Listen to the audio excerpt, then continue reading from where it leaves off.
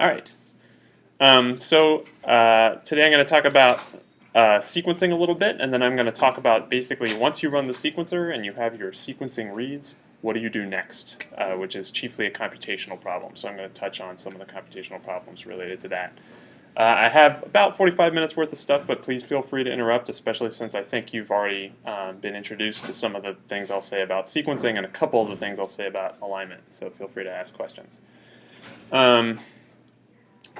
So one way of thinking about sequencing is as analogous to looking at a sample through a microscope. So if you have a biological sample and you want to learn something about it, one thing you can do is place it on a slide, put it under a microscope and look through the microscope, and then what you get is this nice image that's been composed for you by your brain, a nice 2D image where you can just start looking at it and start interpreting what you're seeing. It's a very convenient way to learn about what you're trying to study. You can also use a sequencer to learn about a biological sample, specifically about what nucleotide sequences are present in a sample. But the problem that you have is a little bit more indirect, because you're not getting a nice composed image of what's in your sample. Instead, you're getting this very raw, unprocessed data. You're getting a huge collection of relatively short snippets of DNA that were extracted from random positions from within the sample that you sequenced. So a lot of what today is focused on is what do you do next when you have this raw data? What can we do to sort of compose it and stitch it into an image that you can sort of make sense of? So in this example, I'm sort of showing the reads sort of springing from the DNA in the cell, but I think, as other people have already explained, there are various ways of capturing nucleotides in the cell, perhaps not from the DNA, perhaps from the messenger RNAs, for example. But here I'm just showing the sequencing reads as though they're coming from the DNA, and everything I'll say today is sort of assuming that the reads are coming from DNA, but a lot of the issues are exactly the same if the reads are coming from RNA or some other piece of the DNA. I'm going to talk a bit about what the sequencer does. Again, I think Rafa's gone over this, but I'll go over it again, mainly to inform, to remind us of what the data coming off the sequencer is actually telling us, and what are the sorts of things that might be getting wrong. So when we're sequencing things and when we get sequencing reads, we're benefiting from being able to eavesdrop on the process of DNA synthesis. When the sequencer is doing its thing, it's got a lot of single-stranded bits of DNA in there from your sample, and then it's essentially iteratively sort of adding nucleotides and eavesdropping on this process of the nucleotides being integrated along the DNA strand, and in so doing, it's sort of inferring what the sequence of that strand is. And of course, the sequence is going to be a sequence of A, C's, G's, and T's. The actual process works a little like this. If you have your DNA sample, you do some sample preparation, you do some biochemical magic, and what you get at the end are these single strands of DNA that are derived from your sample. The initial step sort of takes these strands of DNA and fixates them, sort of immobilizes them on this surface. And then there's a step called bridge PCR, which takes those individual strands that were attached here and sort of turns them into these clonal colonies where you have a lot of identical sequences all bunched close together in what's called a cluster on this slide. And then once you have that, you go through this process where you're iteratively introducing a bunch of nucleotides, these guys up here, and sort of washing them over that slide so that they can sort of make contact with these clusters. And then depending on which nucleotide is next in the sequence, a particular nucleotide is going to be integrated into each cluster. And because these clusters are clonal, because it's all the same sequence within all these guys in the same cluster, all of the templates in the cluster ideally are going to integrate the same nucleotide, and then we can use optics to figure out which nucleotide that was integrated into any given cluster. And it sort of goes iteratively. We do it for one position, and then we do it for the second position, and then we do it for the third position. And the output from that stage where we're using optics to see what nucleotide was integrated at each cluster gives us output that looks like this, where this square is sort of like the slide that we put things on. And each dot of light is where one of those clusters is located, and the color of the dot is indicating which nucleotide it was that was integrated.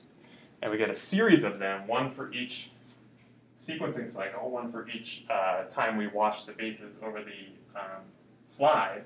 And so if you hold where you're looking on this square constant, like say we're going to look here in each of these squares, we see this red dot and this red dot and this green dot and this green dot and this red dot and that green dot. That's sort of an indication, that's the indication of what the sequence on that particular read is. So the software, the sequencer's software will take a series of images like that, it'll isolate one of these dots, and at each dot it will try to figure out what amount of light it's getting in each of the 4 wavelengths that it's examining. So here, for example, it's seeing a lot of light coming from the wavelength that corresponds to C, and very little light that comes from the wavelengths that correspond to A, G, and T. So in this first position, we're probably seeing a C nucleotide there. Here, the second position, we're seeing a lot from G, a little bit from C, but maybe that's just sort of left over from this first cycle or some other sort of noise, so we might say, okay, well, that's probably a G. And then likewise, we go along. And some of the positions are quite ambiguous. Like here at this position, which they're saying is offset 34, we're seeing a lot of C, but we're seeing a pretty much comparable level of G. So it's hard to sort of disentangle, was that a C or a G? We probably have less confidence in whatever call we're going to make at that position, but we might still call it a C, for example. So a piece of software is going to do this task of analyzing each cycle for each read to figure out what base is there. That piece of software is called a base caller. And then the output of all this software is eventually this one basically tremendously huge file that's got one set of 4 lines for each sequencing read, for each of these sort of clusters. Each of these clusters corresponds to one of these sets of 4 lines in this output file. And each read has a name, which is sort of identifies where it was on the slide, basically. And it's got the sequence that was called by the base caller. And then it's got this red line here, which looks like a bunch of gibberish when you look at this. It's got like B's and 7s and % signs and stuff like that. But that's, I'll talk about this more later, that's just basically a way of encoding the confidence that the software has in the corresponding nucleotide up here in the blue line. So in this example here, in the first cycle where C is so much higher than everyone else, it might be very high confidence. Whereas in this cycle here, where C and G are almost tied, it might be very low confidence.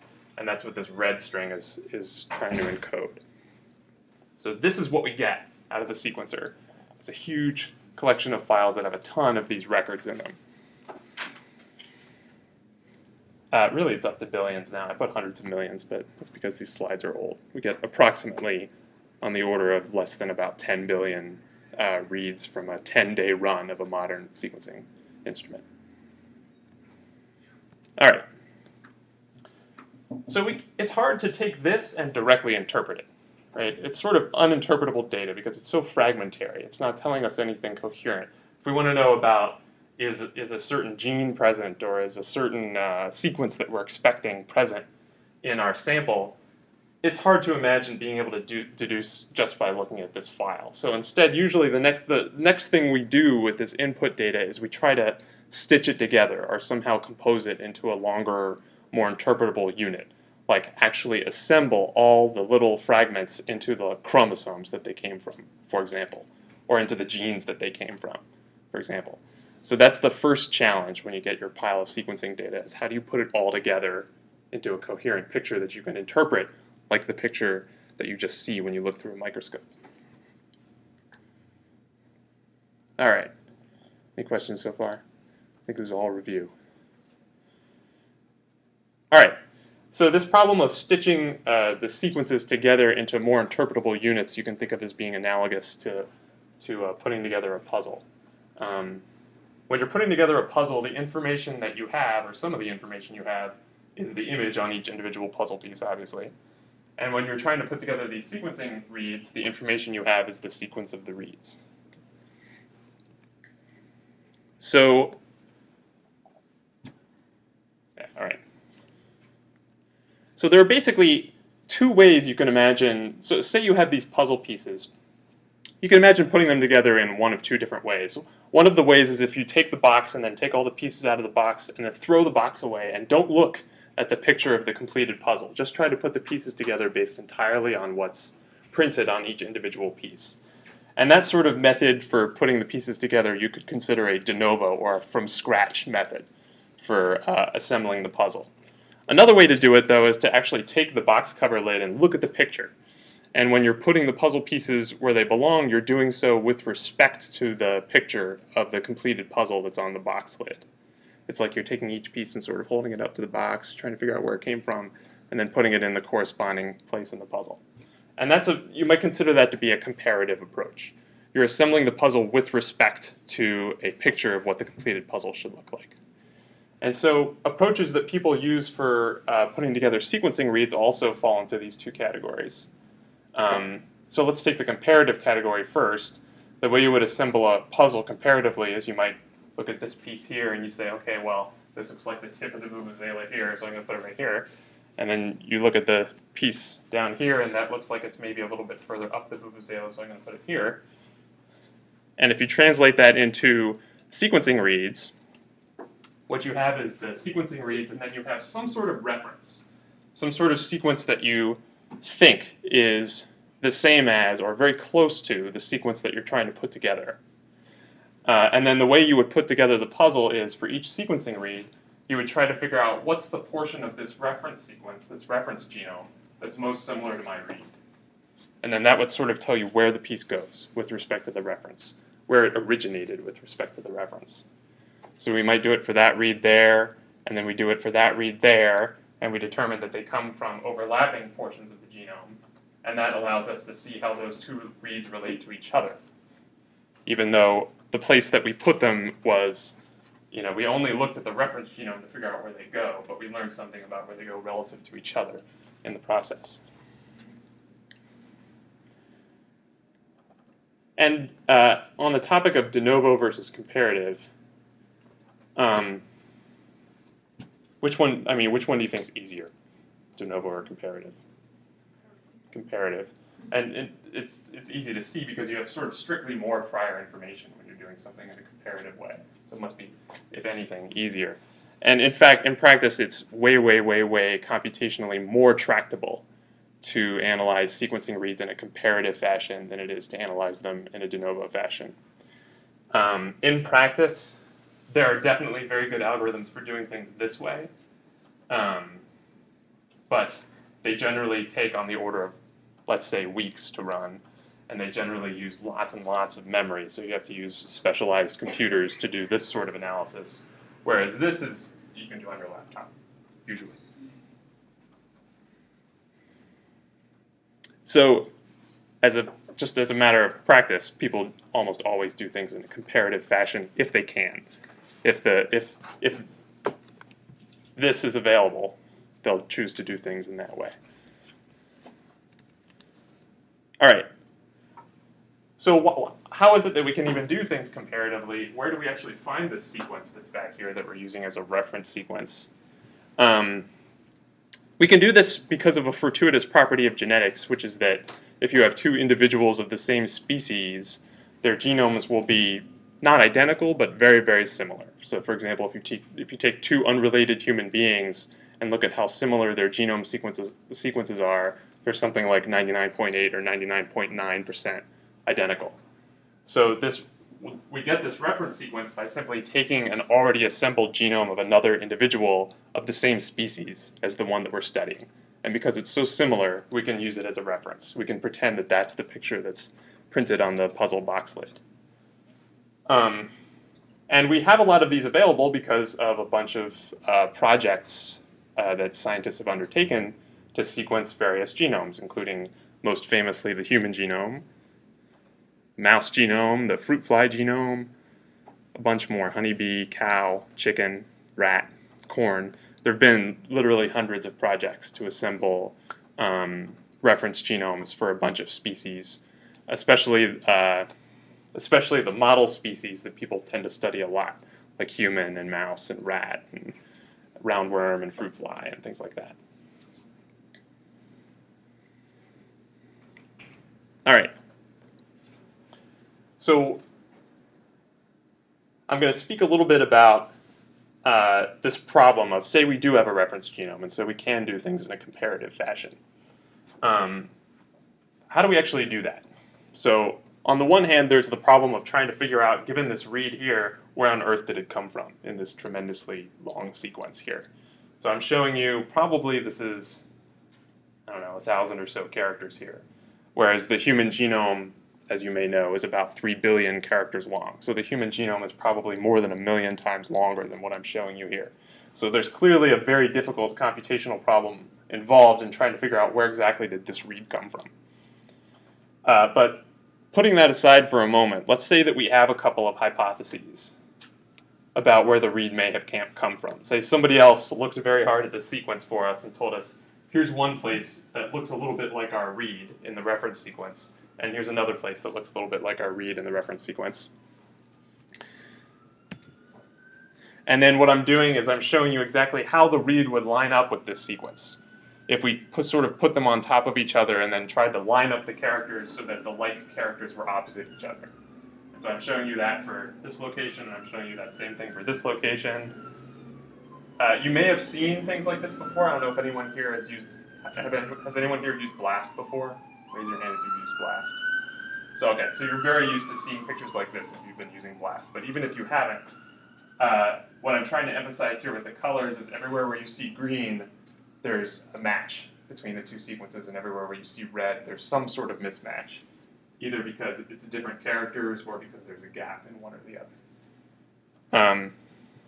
So out of these two hypotheses for where the read may have come from, which one do you think is better? Second one. Why do you think the second one's better?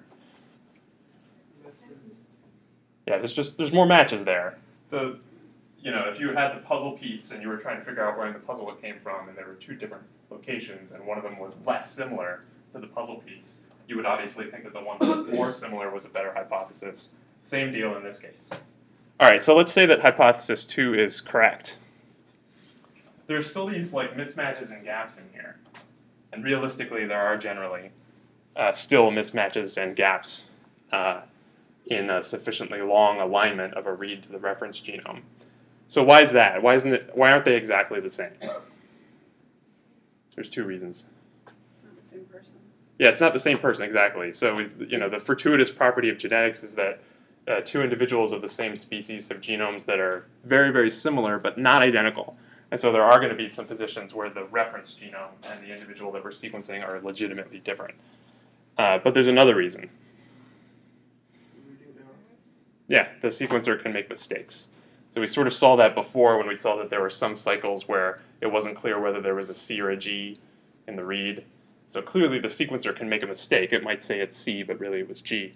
And in those cases will also show up as mismatches or potentially gaps. I should pause and say, when I explained the sequencing technology, I was showing a particular technology. It was the technology that's used in the Illumina sequencer. There are other sequencers. But one of the things about the Illumina sequencer that's of note is that when it makes a mistake, it almost always is manifested as a mismatch. Like this might be a sequencing error. It's almost never manifested as a gap like you see here. And that's sort of just sort of a coincidence of how the technology works. You know, the fact that you have these clusters of identical sequences in one place. If you imagine what would have to happen in order for the machine to erroneously report a gap in that sequence, it would have to be a huge coincidence. You'd have to either have one cycle where none of the strands in that cluster integrated the nucleotide, or they all spuriously integrated more than one nucleotide, and that happens very rarely. So in that technology, when you see a gap like this, it's almost always because there is a gap, a legitimate difference between the subject and the reference genome.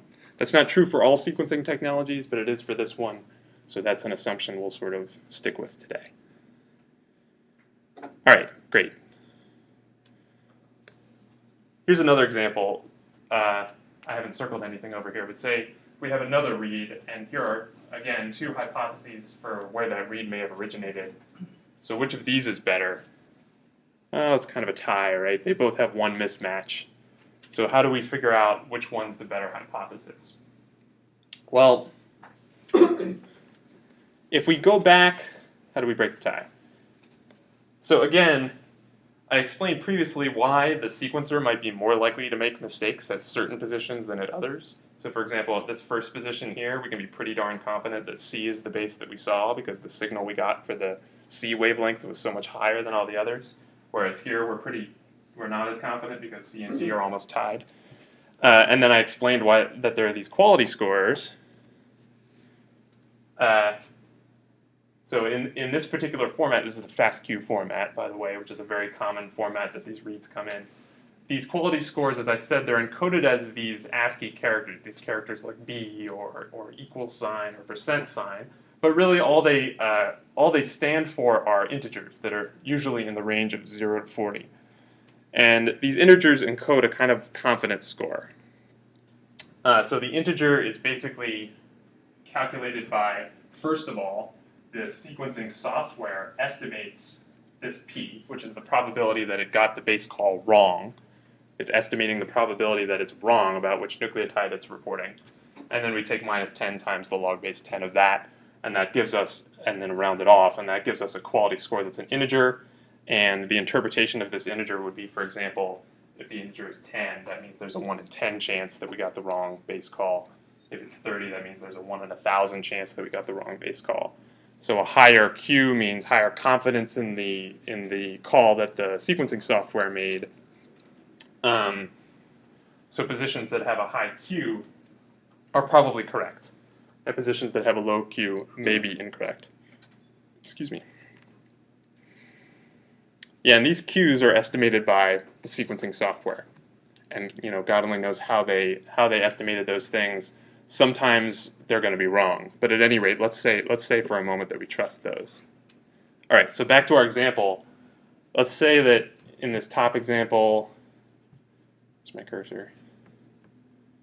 Anyway, in this top example, the quality value at this position is 30. The quality value here at this position is 10. So now, which hypothesis is more likely?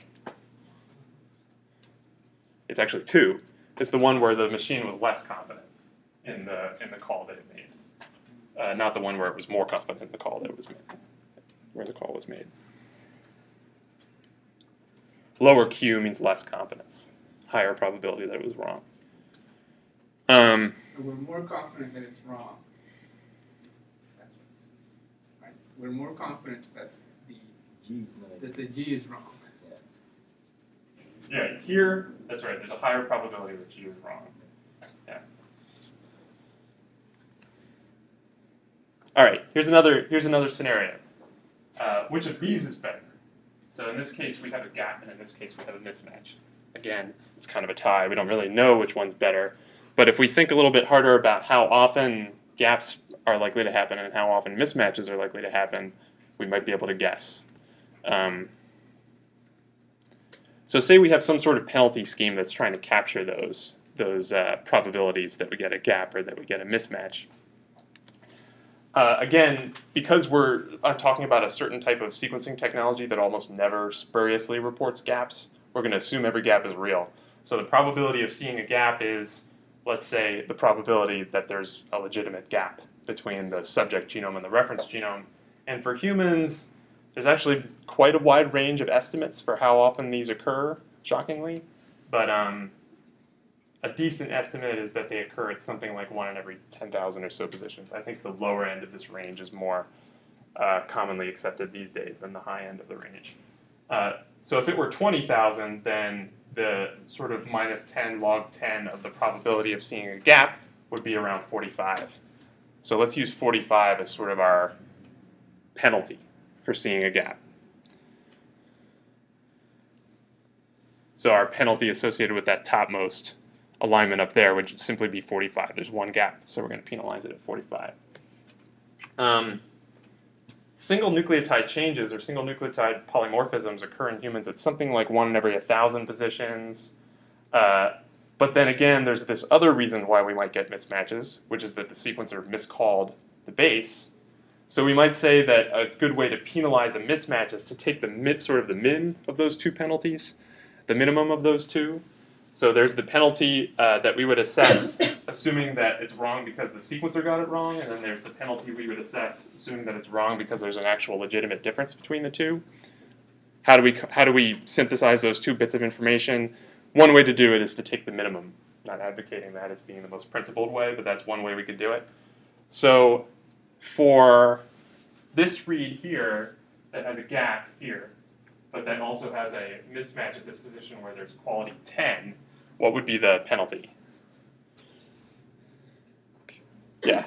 If we increase the coverage, the depth of sequencing, can you guarantee, not to say guarantee, but raise your confidence to say that they got less sequencing error, but it's more confident. Right. So if we had a bunch of redundant information to begin with about one position in the genome, we could go in with a prior expectation as to whether there's a SNP there or not. But assuming for a moment that we're just taking each read as it comes independently, we don't have that prior information, so we're only going to use this sort of very coarse prior information. But you're right. If we knew, for example, that here's a high quality position. If we knew that this is a place that commonly varies between humans, or we observe in other reads that it varies between the subject and the reference genome, we could use that information to get a better penalty, a penalty more reflective of everything that we know. But let's assume for a moment that we don't have any prior information. We just have this one read. So here, what would the total penalty be? It would just be the gap penalty plus the mismatch penalty, and in this case, the mismatch penalty is going to be the min of 10 and 30, so it's going to be 10. So the total penalty for that middle alignment is going to be 55. And so what's the penalty for this bottommost alignment? So for currently, is there any ideal software to predict the indels or detect the indels? Any ideal software? Yes. Like, I think SNP is very mature already, but Yeah. still it's hard to identify. Yeah, there's software. Yeah, there's software for doing that. I can tell you the names of some software packages for doing that. One of them is called Pindle, one of them is called Dindle. There's other things like that, and some software tries to basically call all variants at once, SNPs and indels. There's a piece of software called GATK that does that, for example. And yeah, gaps are a little trickier for reasons that I won't really go into. So one reason I can give you right here is I put this gap right here, but would anything have changed if I put the gap in this middle A position instead of this rightmost A position? No, the alignment would have the exact same alignment score. They're essentially interchangeable. So this is a trick with trying to detect where gaps are, is when you stack all those alignments on top of each other and try to figure out where are the gaps. Some of them might disagree about where in the homopolymer the gap goes exactly. Anyway, so that's one example of why it's a little bit harder to call indels, as the question suggested. But yeah, so those are a few pieces of software you could use for that. All right, so that bottommost alignment is going to have a penalty of 30 because we're going to take the min of 30 and its quality value, which is 40.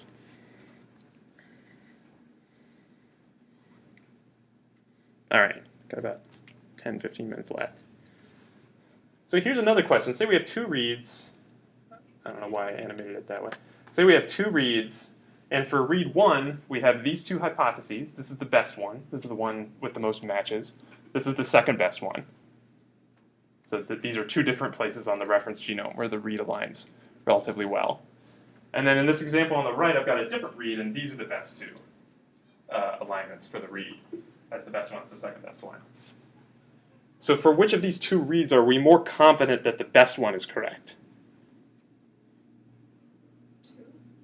Yeah, for 2. Because the best is way better than the second best.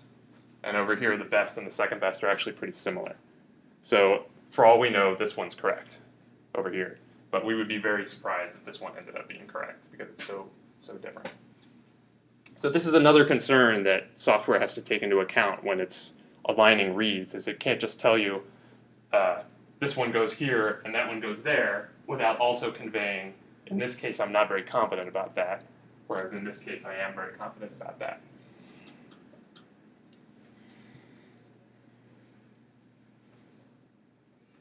All right. Okay, so I was going to say a word or two about how do we actually solve this problem? The problem of finding these hypotheses in the first place. This is the very hard computational problem here. We have this read, we have this reference sequence that's 3 billion characters long. Somehow we have to come up with these hypotheses for where the read may have come from, and that's going to involve some sort of pattern matching or alignment.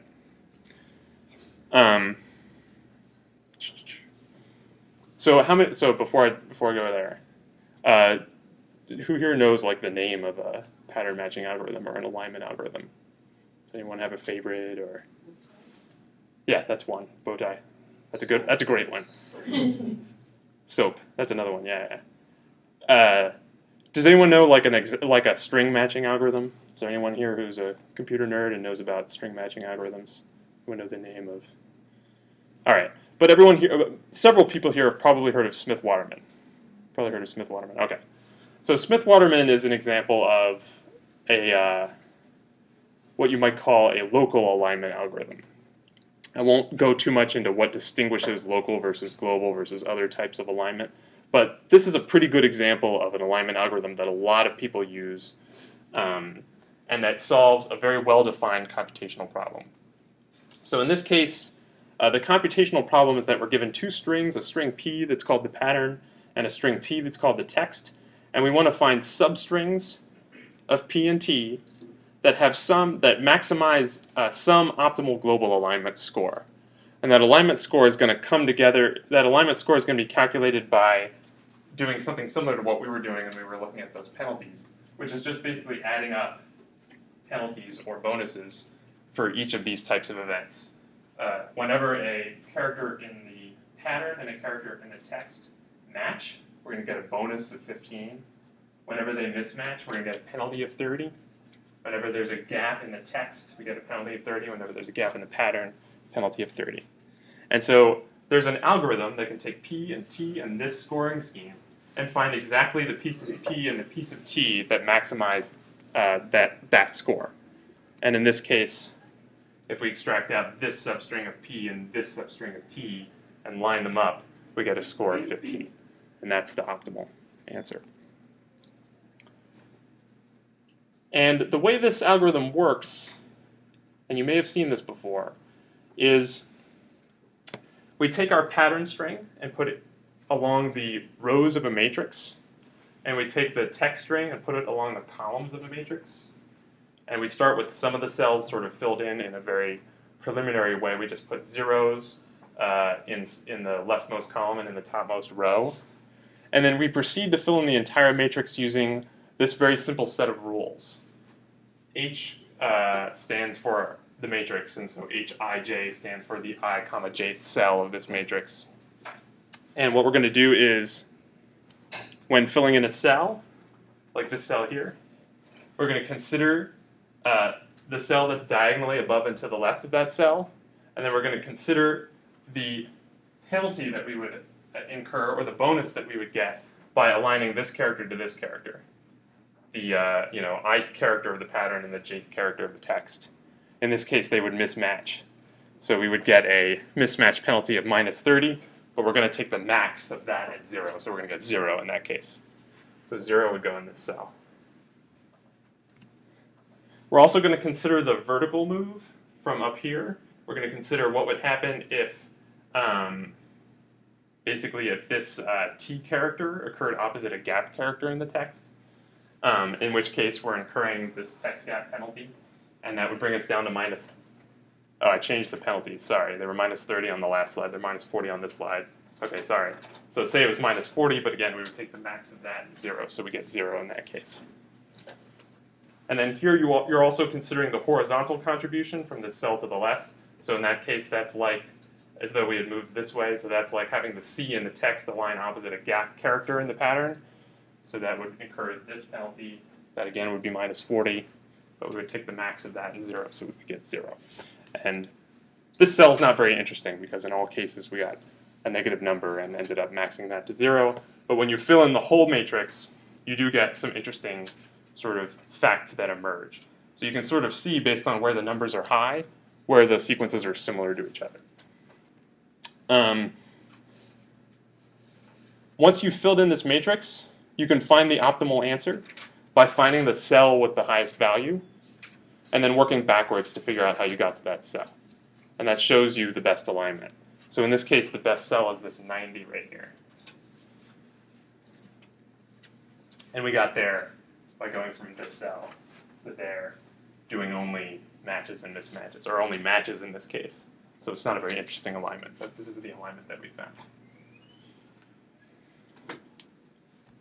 So that's one way of finding alignments and scoring alignments. Unfortunately, it's not terribly useful in practice for analyzing sequencing data because you have to fill in this matrix where the pattern's here, this is the read, and then the entire reference genome is along the top. So that's 300 billion, or 3 billion columns that you would have to navigate in this matrix. So that's really quite difficult. So, for example, so you can characterize how much work you have to do here because basically each time you fill in a cell of the matrix, you're doing a little bit of calculation. You're just applying those 3 rules and figuring out what number to put there. So the amount of work you're doing, if you're aligning D reads that are each of length m to a genome that's length n, is essentially D times m times n. That's how many cells you have to fill in. And you can think of it as a bunch of these matrices sort of stacked on top of each other. M is this dimension, D is the number that you have stacked on top of each other, n is the number of columns. And so if you calculate what D times M times N actually is for a typical run of a modern sequencer, like the Illumina HiSeq 2000 sequencer, which is a common one people use these days, you get this number here, which is very large. And you can calculate out about how much computing power you would need to solve that quantity of that size of a problem. And even if you make a pretty outrageous assumption about how many computers you have available to you to solve this sort of problem, you still have to conclude that it takes on the order of years to use this approach to align all of these reads. So we can't do it that way in practice. So in practice, what people do is they use algorithms like SOAP and Bowtie, like you said. And what algorithms like SOAP and Bowtie do is they take advantage of the fact that we know the sequence of the genome beforehand. Right? That's just available sitting in a public database. So we can look at that and we can sort of analyze the heck out of it before we actually see any sequencing reads in a way that'll allow us to do something very quick when the read comes along. And the analogy is this is like the index of a book, right? If you had to find a topic in a book without an index, you would have no choice but to flip through the entire book.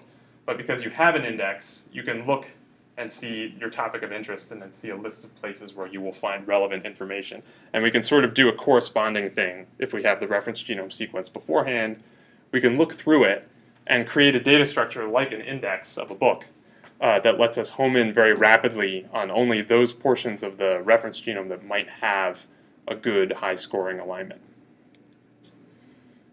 And there are various ways that people do this.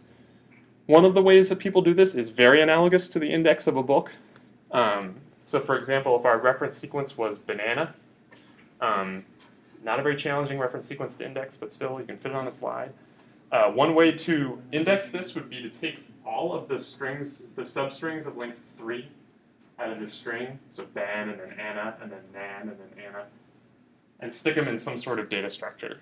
Like in this, I'm showing you a hash table here.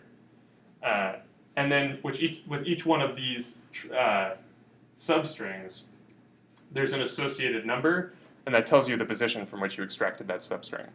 So BAN is like the 0th substring, ANA is like the first substring, the 1th substring, MAN is the 2nd substring, etc. And so what you can do is when your read comes along, you can take all the substrings of length 3 and then look up each one in this hash table. And that sort of gives you a hint as to where you might want to look in the reference sequence to find similar sequences to the one you're trying to align. So that's one type of index that people use. It's very popular. It's used in a lot of software programs. BLAST is based on this. A ton of other programs that you've probably encountered if you've worked with sequencing data are based on this idea. But another idea that's a bit more in vogue these days is a suffix index. These are much harder to wrap your head around, but these are related to some data structures that are used in computer science, like suffix trees and suffix arrays, which are ways of taking, say, the reference genome or any other string, and taking all the suffixes of that string, and then organizing them in some way. So for example, if you had a data structure that had all the suffixes of the human reference genome, and they were sorted in alphabetical order, you could imagine now you can do some pretty sophisticated queries to try to figure out what are the portions of the reference genome that are similar to my read. And you can do that in relatively little time, again, because it's sorted, which lets you get where you need to go pretty quickly. All right. What's a suffix in these contexts? So it would be like, so a suffix of banana is banana, another suffix is anana, and then another suffix is nana, then another suffix is ana, another one's na, and then And so if you look at all the paths through this tree from, let's see, from top to bottom, each of the suffixes are represented here. So like the path consisting of just A, and then for technical reasons there's always a $sign at the end, the esoteric, but anyway, here's the path corresponding to A, here's the path corresponding to NA, here's the path corresponding to ANA, NANA, etc. So they're all in there. And thanks to some miraculous computer science, it turns out that the size of this whole data structure, even though it would look like it would be incredibly large, is actually proportional linearly to the length of this string. You wouldn't really expect that. You would expect it to be super linear somehow. But the fact is it's actually linear in the length of the string. And a lot of the types of queries that you would do against this are also linear in the length of the query string. So for example, if we had NAN and wanted to find out whether that occurred in the string that we've indexed, we can solve that in an amount of time that's linear in the length of the query. So it's proportional just to the length of NAN, not to the length of banana, which might be much larger. So there's some sort of miracles if you pick the exact right data structure for how you might do this very quickly. What does a number mean? What's that? This is the offset. So like, for example, this is the 0th suffix, the one that starts here. No, that doesn't quite work, does it? No, yeah, that does work, yeah. And this is the 1th suffix, the one that starts here. This is the 2th suffix, the one that starts here. It starts with 0 because computer scientists like to number things from 0. But that just corresponds to where you got the suffix that ends at that leaf node. All right. So that's about all I was going to say. I was going to say if you're interested at all in any of this pattern matching or alignment stuff, there's a ton of great literature. This is a great book, this book by Dan Gusfield. It came out in the 90s, and it still mostly covers pretty much everything that people actually do when they do sequence alignment of various kinds. But there have been a few pretty important discoveries since then. So for those discoveries, this is a good survey paper from Briefings in Bioinformatics. Between these two, you can find a lot of really practical information about these algorithms. This is a great book. There are other books that cover similar algorithms that start with 40 pages of definitions. You probably wouldn't like those books. I love this one. I think you would too if you were interested. So these are two good places to go for more information.